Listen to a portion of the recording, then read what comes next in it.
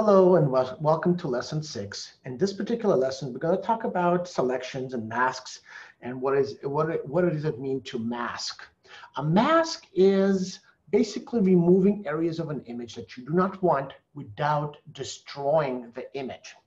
And let's go ahead and actually start creating a mask on this particular lesson. We have a young lady, we have two files, we have two layers. This is the bottom layer, this is the top layer. We are going to want to mask this white area around her so we can see this background layer. And the way we're going to mask it, we can go to select and we can go select and mask, or we can click on any of the tools, any of our quick select tools, and we have mask and select on the bar. Whichever way you prefer, it's exactly the same tool. When we click on the mask and select, we'll notice that the ladies was selected. We can view it in different areas. We can do it on a black screen. We can do it on a white background, on a black background overlay. I'm just going to go ahead and do the regular onion skin. And you'll see where this comes into play. For instance, right now, the lady is not selected. So if I will go ahead and put up the transparency all the way up, you'll notice she disappears. All the way down, she is very visible. Somewhere in the middle, I see what's going to be behind her, and I see her. Right now, I'm going to create a quick selection of her. I'm going to hit Select Subject, or I can go ahead and use Object Selection Tool. Either or will give me her selection, exactly the same. The book has you do the selection subject. I'm going to use this particular tool. The results are going to be identical. Now we see that she's been selected. Look how she is brightened up a little bit. Now when you go to transparency, notice what happens. When I increase the transparency, notice her hair back here and part of her body disappears. That's my mask. So now I need to modify this particular mask in order to add her hair back in that was removed. And part of her clothing right over here needs to be added back in. So let me go ahead and zoom into this area. And I'm going to use the selection tool or quick select tool to select this portion of her clothing. And be careful not to go outside the area. I'm going to have to color that in. I'm going to go ahead and select. I'm adding to the selection. Notice how the clothing is becoming sharper and the mask is kind of disappearing slightly. Notice I just made a mistake right here. I'm going to go ahead and subtract that mistake out. There we go. There we go. Now that her clothes is back in, you can see it on the black screen what has been selected.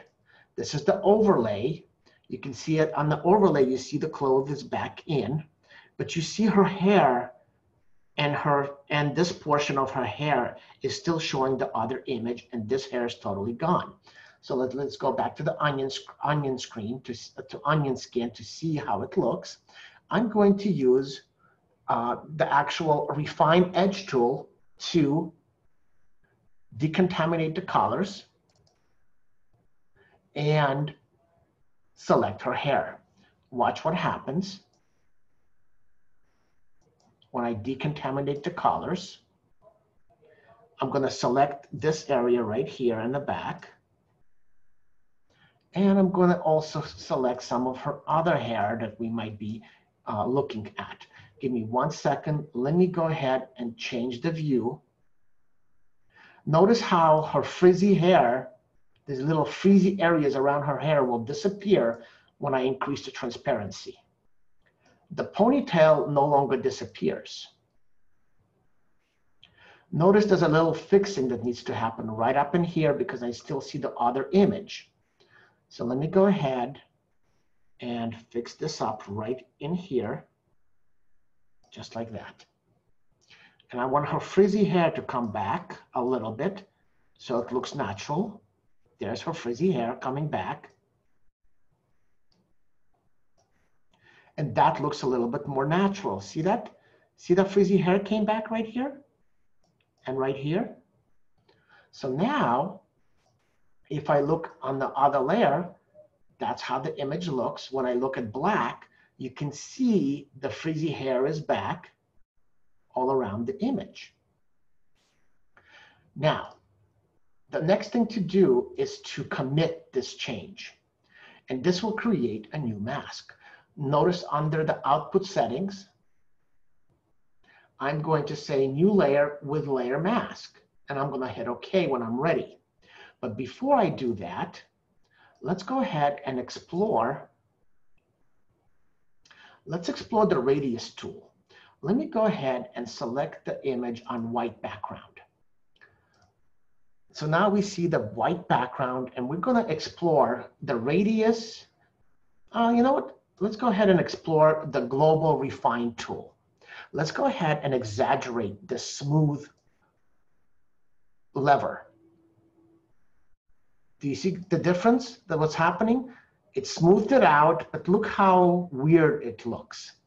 So we don't want to do it 100%. We want to smooth it out just a little bit, not too much. And look what happens if we feather the image or sharpen it up. Now let's do an edge shift. Let's exaggerate to see what happens. Look at the edge, how it looks. Not very good. Let's go ahead and the opposite way. Again, it doesn't look very good. So let's go ahead and go back to 0, where we started from. See how the edge looks. I like this look the best. I know the book is going to have you do something else. Let me see. I'm letting it go. I want to see how it's going to look. Not too dark. Kind of don't like it smooth. I don't like the smooth effect at all. So I'm just going to play with this shift edge. Kind of like it this way. Click OK. And notice that this is the original, how it looked with this background.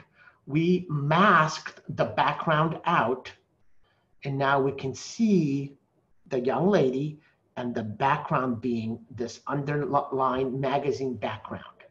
See that? And we can see right through her hair, which is really awesome. Now let's go ahead and turn this background off. We can see right through the hair because we can see the checkerboard pattern. Now, one important thing to note, this right here is a mask.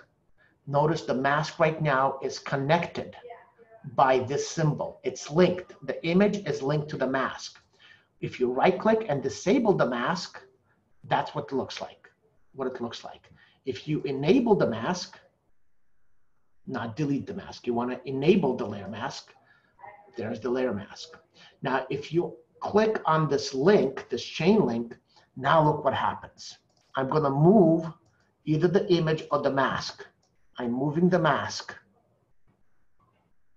Notice what's happening. I'm moving the mask one or the image one way or the other way. Undo, Control Z. Now if I go ahead and notice that the little corners are now on the image. They were on the mask, now they're on the image. Now I'm going to remove the image and the mask stays the same and the image moves. I can put a different image in here and I'll try to mask it, but it'll be a different image so it won't quite fit. To relock it, just go ahead and click right in between. And now when you move both the layer, both the mask and the image moves together.